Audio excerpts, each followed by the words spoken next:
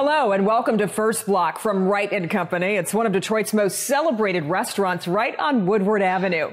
Today's show is all about passion projects, what you can accomplish when you're really inspired by something. Well, that theme will bring us back to this restaurant a little bit later in the show. But first, name something so incredibly common that everyone owns them, but some are worth tens of thousands of dollars. It's a commodity so valuable, it's bought and sold every day on its own stock market based right here in Detroit. Give up? Well, look down at your feet. Nick Monticelli has the story. Is it the shoes? That's the question that launched a $1.2 billion industry. It's gotta be the shoes. Shoes. More than 30 years ago, in 1985, Nike released the Air Jordan 1, retail price $65. But resale, that's another story. I would definitely give a lot of credit to Michael Jordan because, one, he was the first one to have like numbered sneakers. It gives you the feeling already that you need to collect all of them. Right. But Michael Jordan meant so much to our generation. You wanted to be like Michael Jordan. Because you were jumping higher and running faster. And I really felt like that when I was little. I thought I was really better because I had those Jordan 6s on. Roland Coit and Rick Williams own Burn Rubber in Royal Oak, Detroit's premier sneaker boutique, and one of a select group of stores across the country where so-called sneakerheads go to find the hottest shoes thanks to their long-standing relationships with brands like Nike and Adidas. We're the tastemakers and we're the movers and the shakers. We have the ability to make something cool to these kids, and we kind of know that, and they know that. That is the primary market. What happens to new sneakers after they leave shops like Burn Rubber is what drew the attention of business mogul Dan Gilbert. Josh Luber was already running a sneaker data company called Campless when Gilbert came calling. I had never been to Detroit before, and I generally had no idea that I was even being recruited. Campless became StockX, a stock market of things, namely sneakers. Originally from Philadelphia, Josh has collected sneakers all his life. I have about, I don't know, 350 pairs of sneakers, and maybe 60 or 70 have not been worn, but they're not been worn yet. I will eventually. And so most of the people who buy sneakers on StockX are going to wear them later. It is an e-commerce marketplace. It is Amazon, it is eBay. It is anywhere where people buy and sell consumer goods, but it operates exactly like a stock market. There are millions of sneaker lovers all over the world, from people who actually wear their finds to collectors who meticulously preserve their pairs. You've heard of Comic-Con. SneakerCon conventions across the country draw thousands of collectors. Sneaker culture spawned dozens of blogs, art exhibitions, documentaries, and music.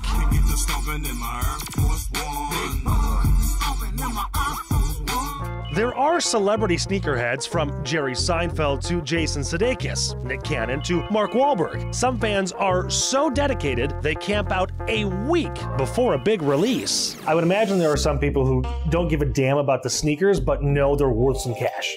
Yeah, look, this is a business. There is some large group of people who are only here to make money. And the way to make the most money in the resale sneaker business is really to be able to acquire the sneakers at retail, right? That's the win. If you can buy it at retail price, directly say Kanye West shoe, the Yeezy, that retails for $200 from Adidas and resales for maybe $1,000. So those people, all their energy is really focused on acquiring that sneaker for $200. If they can get that, it's instant arbitrage to be able to flip it for $1,000. If words like arbitrage make you think of financial markets, then you're getting the idea. StockX offers buyers and sellers a number of advantages. You go to eBay right now, you can see thousands of sneaker listings. Here's a sneaker X, selling it for $10,000. But that's what it's listed for. It's not necessarily what someone's paying for it, right? So we started by just figuring out what are people actually paying for something. That level of transparency and what things are actually worth, you see that on the stock market. Now you know how much did someone pay for this yesterday? How much did they pay for it 6 months ago? How many pairs are on the market? How many pairs have been sold? How many pairs are sitting there and have not been sold?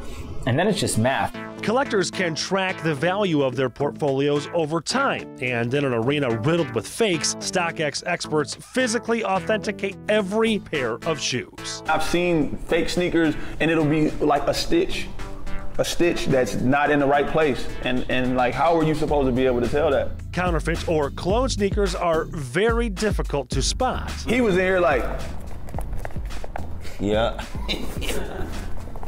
Yeah, it's real. You don't have to worry about it. And I was like, whoa. This is a Air Jordan 4.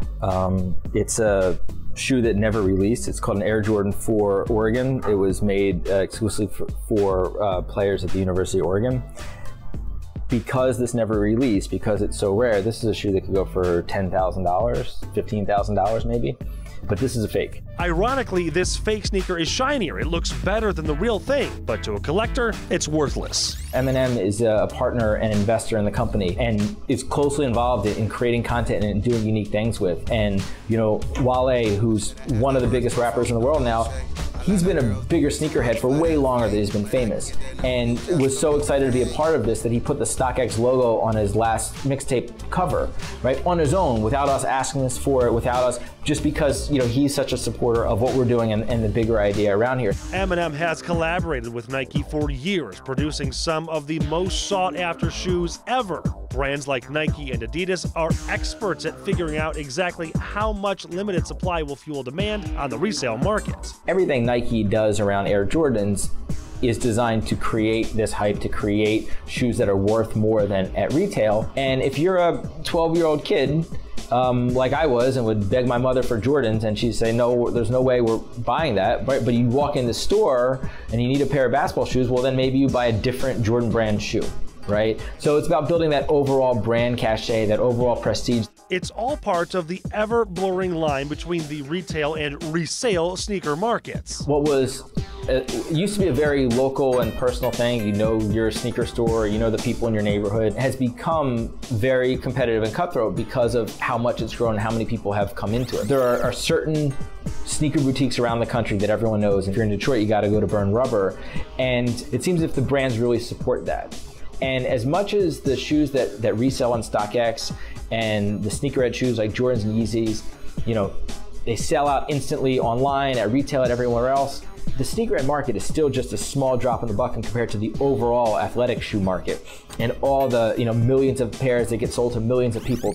That's why stores like Burn Rubber rely on regular customers, not just sneakerheads. When our regular customer base is passing on all these other things, these other shoes were not free. We had to pay for those shoes. So as businessmen, we have to figure out, how are we gonna even this back up? Then when this super sought after shoe comes out and I know that you're gonna go sell it for $3,000, why don't I just sell it for $3,000 and then pay the bills for all of these other shoes that you didn't buy? To reward loyal customers, they occasionally hide a hot sneaker in plain sight. We've had dudes come in and look at it like, Oh yeah. man, should I get these? Yeah. These don't even look dope. And then put it back. right back. But that same shoe was selling online for $3,000. And they could have bought it for But that's actually dope because now you got the person. You're getting them because you want them, not because you were trying to flip them. Whether for flipping, wearing, hoarding, or treasuring, sneakers can be a wise investment. Equal part heart and analytics, Josh summed it up in a TED Talk last year. If you had invested in a pair of Air Jordan 3 Black Cement in 2011, you could either be wearing them on stage or have earned 162% on your money.